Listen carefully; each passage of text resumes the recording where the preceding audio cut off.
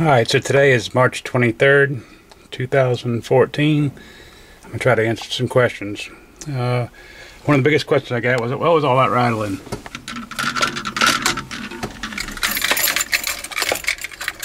There you go. Another question I got is, how do you start it without the Jeep computer? That's really easy. Turn on the key, hit the start. Let's see what I can see here.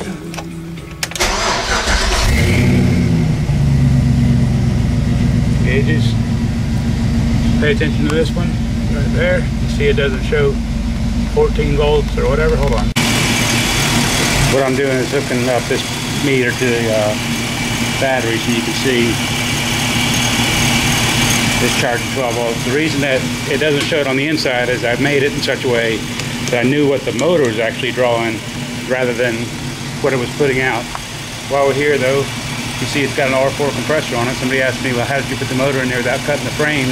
Because the compressor's on the bottom. Well, there's how I did it. Put an R4 on it. And no, I don't use the snorkel all the time. Actually, no need. I don't go on water with it. Another question was, what is that right there?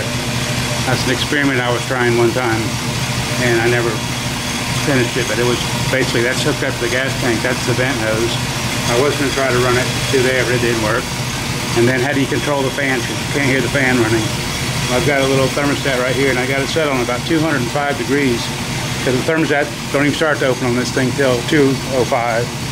And so when it comes on at 205, it's ready to cool back off. And no, I did not put a closed reservoir on it. I like this one better. And how'd you hook up cruise control? Well, there it is. Now it's not totally hooked up. I had it hooked up, but I took it back off, so I don't ever use it. I don't like it anyway. Another question was, why does it need seat covers? Well, I had a dog, and he had them out. He likes chewing on things. Let's see, from inside here, let's see, you can see all that. Okay, up there is my high beam indicator, okay? And then there's no turn signal indicated, but if you turn on the turn signal, you can see them outside, no problem. So let's take it for a ride in 2014.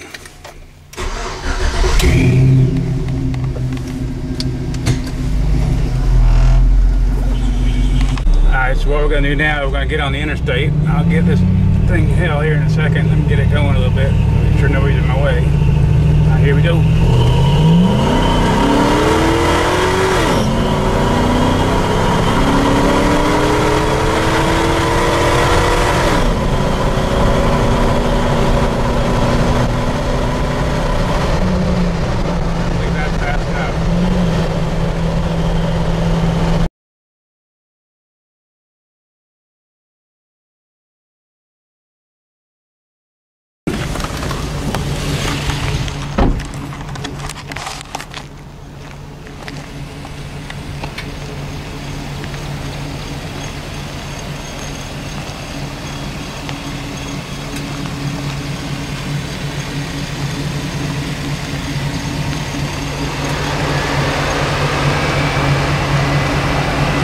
Got pollen all over it right now.